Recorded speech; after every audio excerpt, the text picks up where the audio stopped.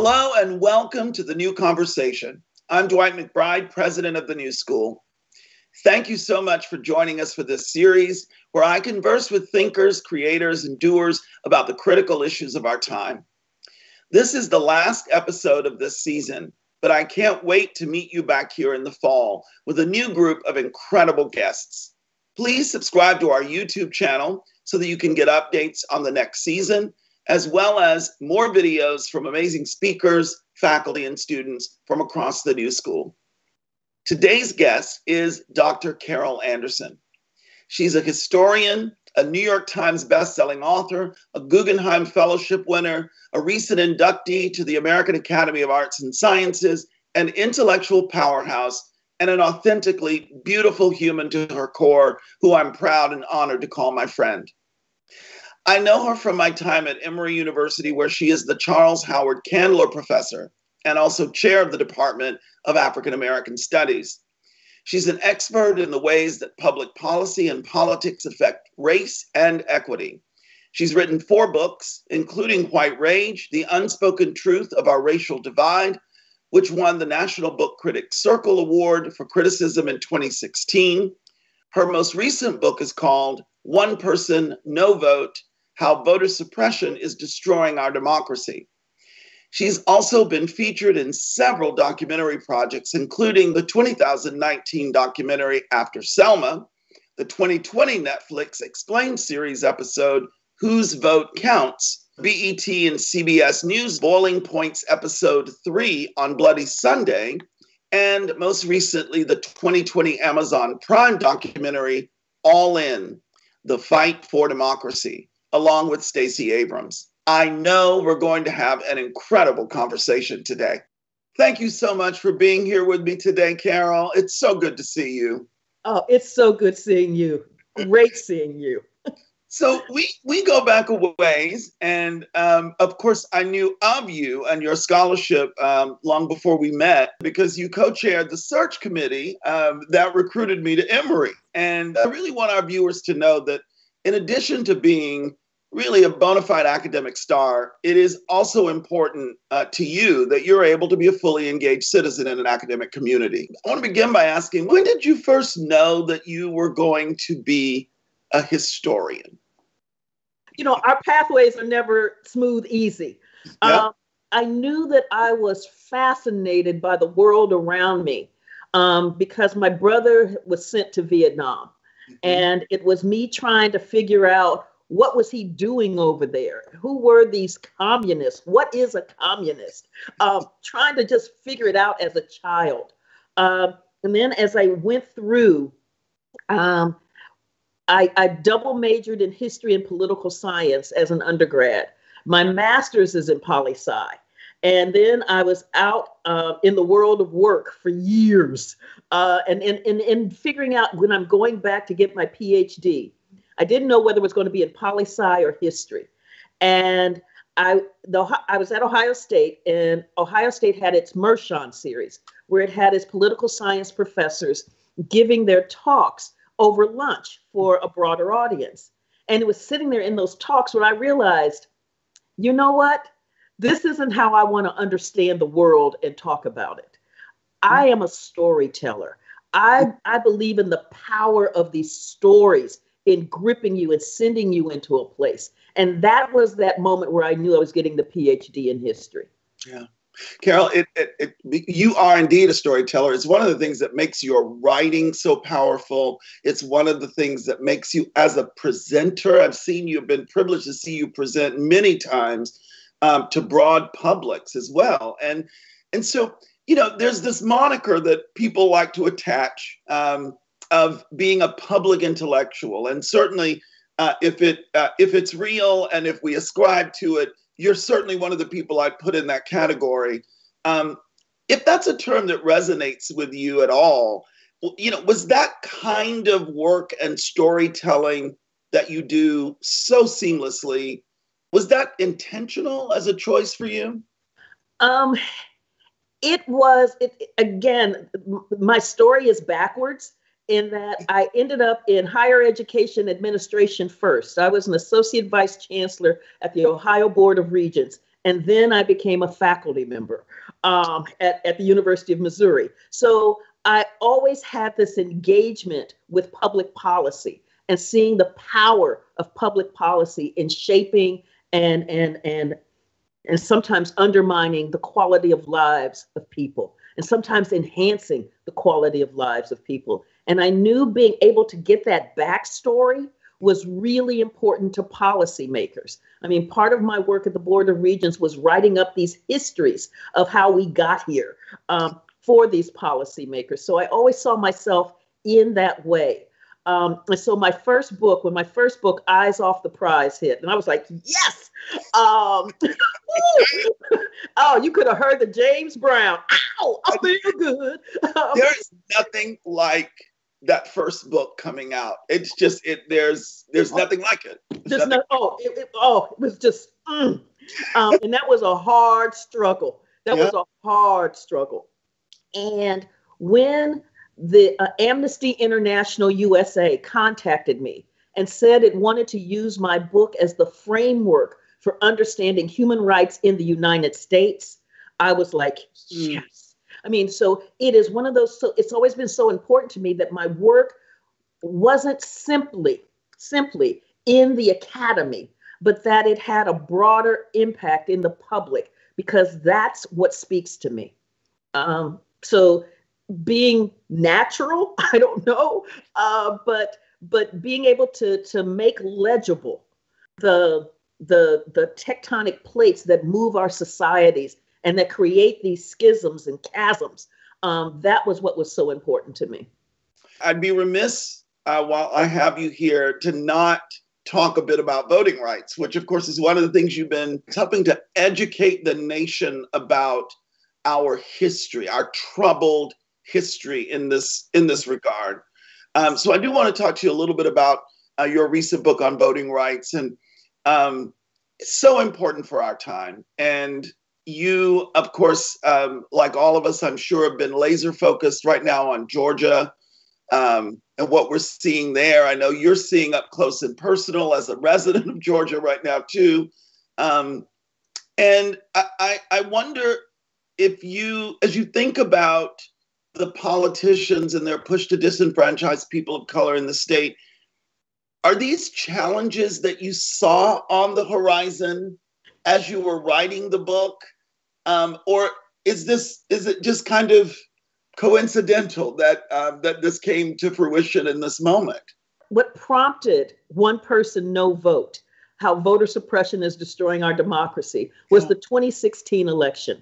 And it was listening to the pundits just get it wrong. Because what they kept saying was, well, Black folks just didn't show up. They weren't feeling Hillary. Ooh, and so that's why we have Trump, because Black folks just didn't show up. We always need the narrative of Black pathology to justify some wrongness in America, right? And I was like, this is the first presidential election in 50 years without the protection of the Voting Rights Act. How you miss that huge variable, I don't know. And so I set out to make it really plain what it was that we saw in 2016. And what we saw in 2016 was that after the U.S. Supreme Court had gutted the Voting Rights Act in 2013 with Shelby County v. Holder, that we saw a wave of voter suppression laws just metastasize. And yes, I just mixed a metaphor there, metastasized throughout the United States. But we saw it and how it was cloaked. It looked like old Jim Crow to me, because it was the way, and that was the historian's lens being brought to bear on this, was because the way that Jim Crow came up in Mississippi with the Mississippi Plan, they didn't write a law saying we don't want Black folks to vote, but Lord, they didn't want Black folks to vote. Right? So what they did was they wrote a law. The Mississippi Plan looked at the legacies of slavery and then attached access to the ballot box via those legacies. And that was their way to move around the 15th Amendment that said, thou shalt not abridge the right to vote on account of race, color, or previous condition of servitude. So they used the poverty that slavery brought about for the poll tax. And what the poll tax meant was that it amounted to somewhere between 2 to 6% of a Black Mississippi farm family's annual income to vote. Imagine paying 2 to 6% of your annual income to vote. And then the same thing with the literacy test. You know, by using the ban on education throughout slavery, and then the underfunding of Black schools, then requiring folks to be able to read sections of the Constitution. Yeah. Come on, right? And so it was seeing this pattern. It's the same pattern. Voter ID is that same pattern. Moving polling places, requiring people to have transportation to go so much further to be able to vote. All of these components, and that's what I set out to lay out so that we would be forewarned and forearmed. And so you saw massive mobilization in the 2018 midterm election. I mean, that flipped the House because folks were now forewarned and forearmed. We saw it again in 2020. This is what I call that white rage backlash that we're looking at now. Because, you know, one of the things I had laid out in White Rage is that whenever you have this advancement toward Black folks' civil rights, you get this massive wave of policies set out to undermine and undercut those rights. That's what we're seeing right now in this wave of voter suppression laws. It's been just so important, this work. And I don't think it overstates the case. And I want to say it here that Stacey Abrams is the sort of public and political face of organizing in this work, and she has done such important work in this arena. Yes. But you have also been the academic and intellectual heft of this work. And I think it's the power of both of those things and how they've been able to come together in this moment that really gives me hope that there may be some better times ahead. So I'm grateful for the work. I'm grateful for your insistence on being out there in the arena, doing this work, educating publics. It's just so important. What are you thinking as you look at the midterm elections? Lord, we have got to organize, mobilize, energize, and get folks to the polls. Yeah. So much of what we're seeing is a fissure between an evidence-based electorate and one that has been put in this biosphere of lies, where I mean, so it's like looking at Arizona, where the Republicans are doing a recount in Maricopa County only, right? Under really tawdry circumstances, as a way to continue to perpetuate this lie of a stolen election. It was that lie that led to the insurrection at the Capitol.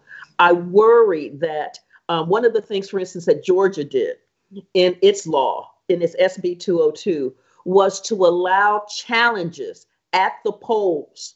So what we know is that when you have polling stations that are predominantly Black, predominantly brown, you can expect these GOP people to come in the same way they did previously, yeah, and challenge the legitimacy of the voters in line, to harass them, to demand to see their papers.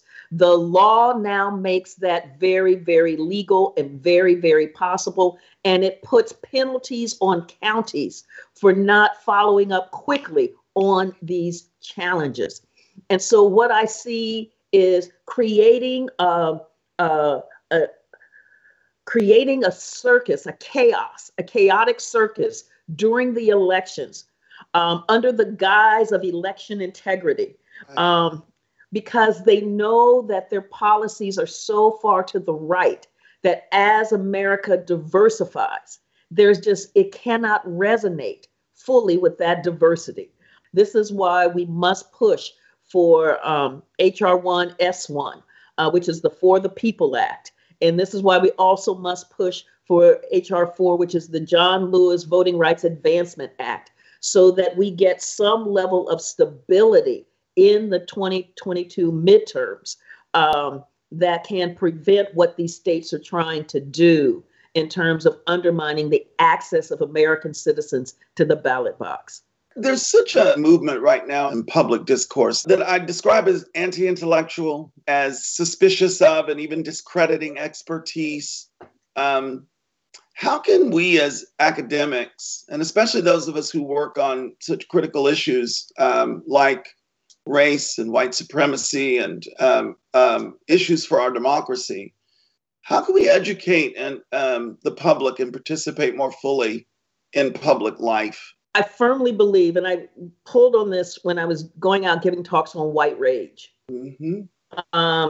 that we often think of like what I call the Fox News crowd that's in that bubble and they're happy there.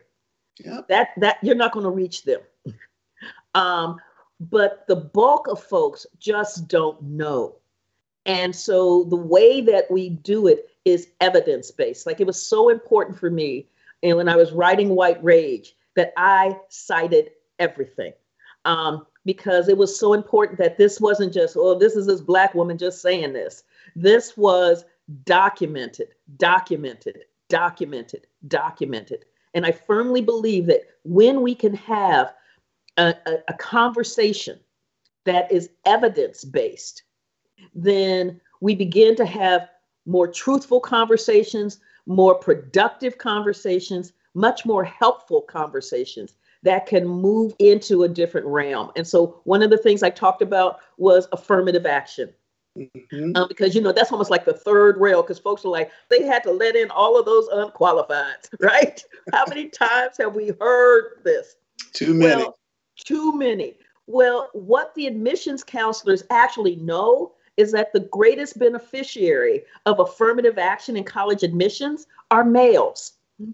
And so when I start having this conversation and I break it down, it's like, because in high school, young women take their grades much more seriously than young men, and they take their extracurriculars much more seriously. And so if you're looking at GPA and extracurriculars and honor societies, the young women are here, the young men are here. And so if admission counselors just were admitting folks based on that, you'd have these really gendered, imbalanced incoming classes. That's and then I lay out the complications from gendered imbalanced classes and what that means for the president of a university, for the board of trustees, for rankings, for having plummeting admission applications for admissions. Yeah.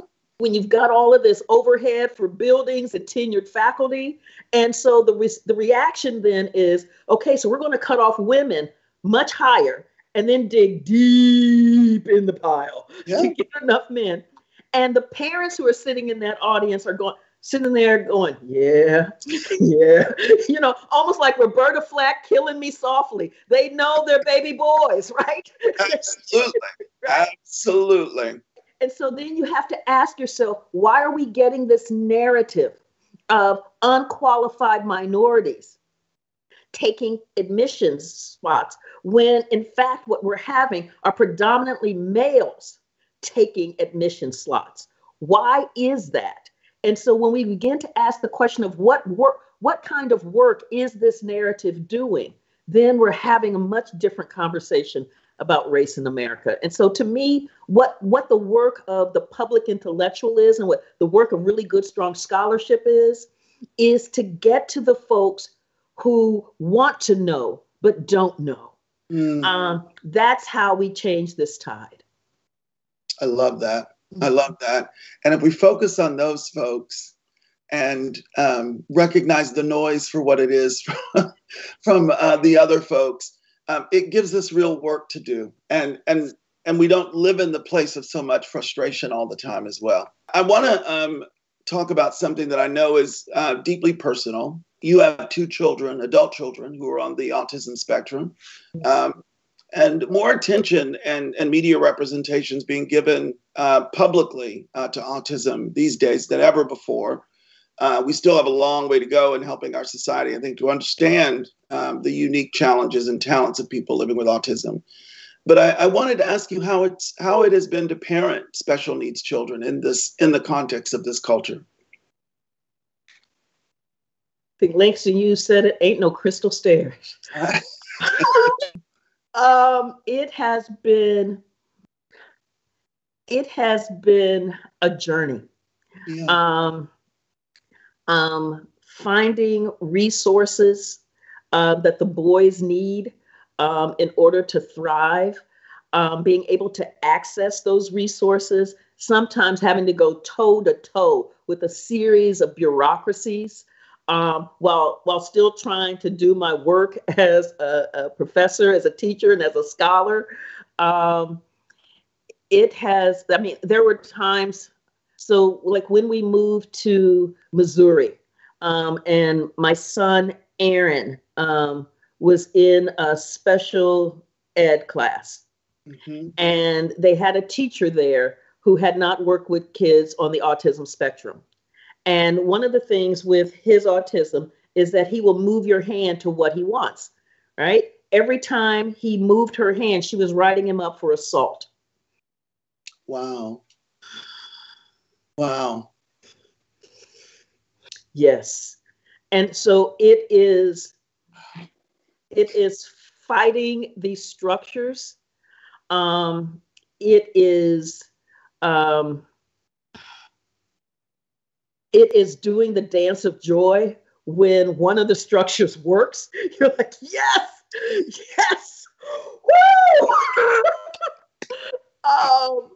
It is knowing that your day will be like this, and then something will happen that will just send it off into another realm. Carol, you've accomplished, incredible things. It's incredible things. And even with the challenges you've just been speaking about, what keeps you going? I think about my people. I think about my great-grandfather who was enslaved and who he fell in love with the woman next door on the other next door plantation.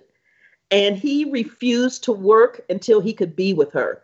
And I think about the courage that it takes to tell your owner, no, I'm not doing that unless I can marry her. Right? Wow. I'm like looking at that kind of courage. And then, so he was able to marry her. And then he worked to buy her freedom.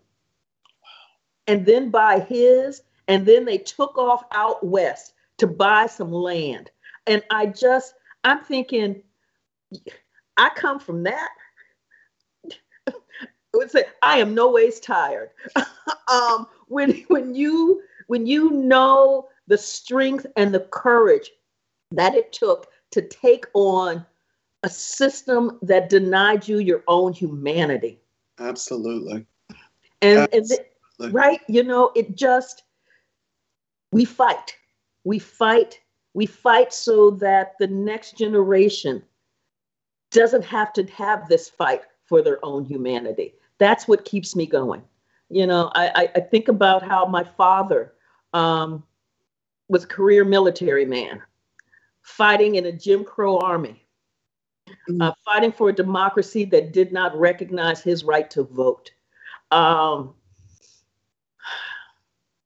Yeah. The mitigated nature of Black citizenship historically is just, it's just so, it's unrelenting historically in this country. It was built in at the foundation of our founding. And it is just, though you know the stories, you hear the story, you understand the history, we're students of history, it's still sometimes just the hearing of it is stunning. Yeah. It's stunning that Black folk have done all of the things that they have done despite all of that incredible history. So I've got a new book coming out. And it really deals with what I call that fractured citizenship. And so this book is on the Second Amendment, right? And because we're trying to figure out, you hear if Black folks had stormed the Capitol like that. It was my second thought that I had when this first started to happen. After I was like, what is going on, right? And then my second thought was, this would have been a massacre. Boom. This Right. would have been a massacre if Black folk, many of them armed, would have stormed the US Capitol. Yeah, and right. And so it is to understand that juxtaposition. Yeah. So I like in the book with Kyle Rittenhouse, the 17-year-old in Kenosha, Wisconsin, who gunned down three men, killing two of them, and got to go home, and then became this darling of the right wing. Um, and and they're talking about his Second Amendment rights.